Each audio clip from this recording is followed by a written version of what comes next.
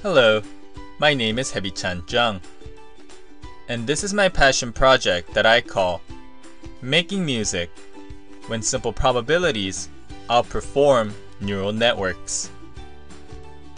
I'm going to give the punchline right away. I built an original machine that makes pop music, and I can say with some objective metric that it makes music that's more like pop than some of the ones made by neural networks, or AI as many people call it. So how did I do this? I made my machine focus on what I thought was at the heart of pop music, and that's the relationship between the melody and the harmony. For those who are not musically familiar, think of melody as the tunes, the vocals, and the harmony as the chords or chord progression. If I can use a visual metaphor, the harmony represents the root and melody the branch, meaning that the melody depends on the harmony. This observation is nothing new. Axis of Awesome, in their once viral YouTube video, demonstrated this long ago. It's brilliant, my love is pure. I saw an angel, of that I'm sure. People kill and people dying, children hurt and you hear them crying. Can you practice what you preach? Won't you turn the other cheek? Forever young, I wanna be forever young. I won't hesitate no more. This video clearly shows how the harmony, or those four chords, strongly determine what the melody will be.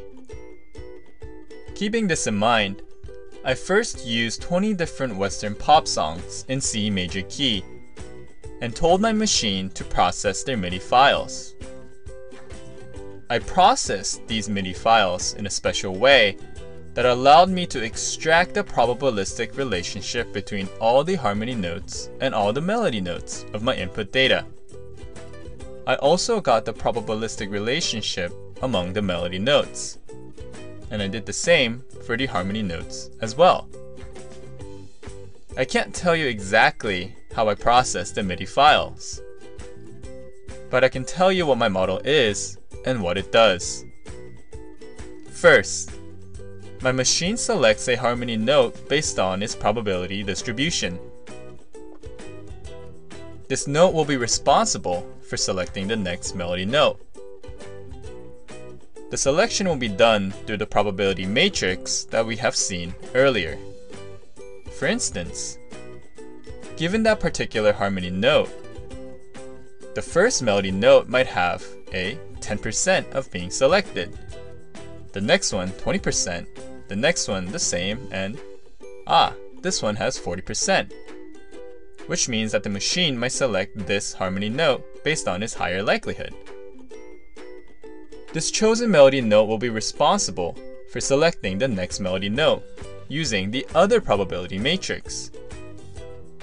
It chooses the second option based on its high likelihood, and so on. This chain will happen vertically as well.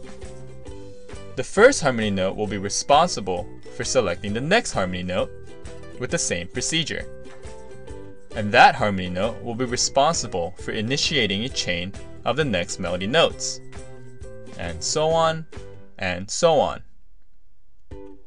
I put in place a cutoff line so that my model doesn't generate notes forever, and for my song to end at some point. So the question is, how do we evaluate this model? How can we say objectively that this model does better at producing pop music than a neural network model?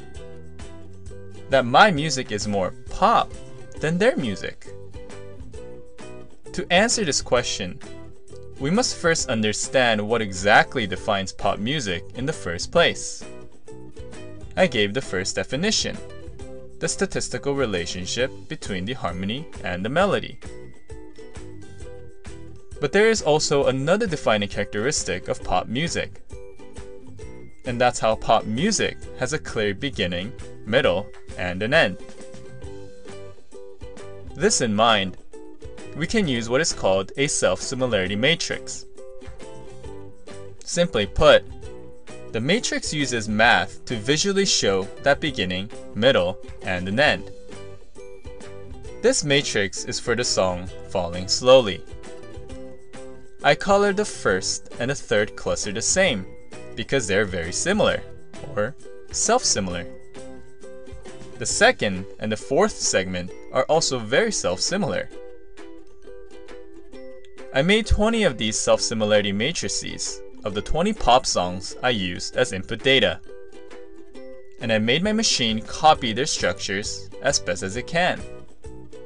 And the results are telling. Before the self-similarity matrix, my machine produced sounds that had no internal repetitive structure. But after copying the structure, we now begin to see the boundaries in my generated music.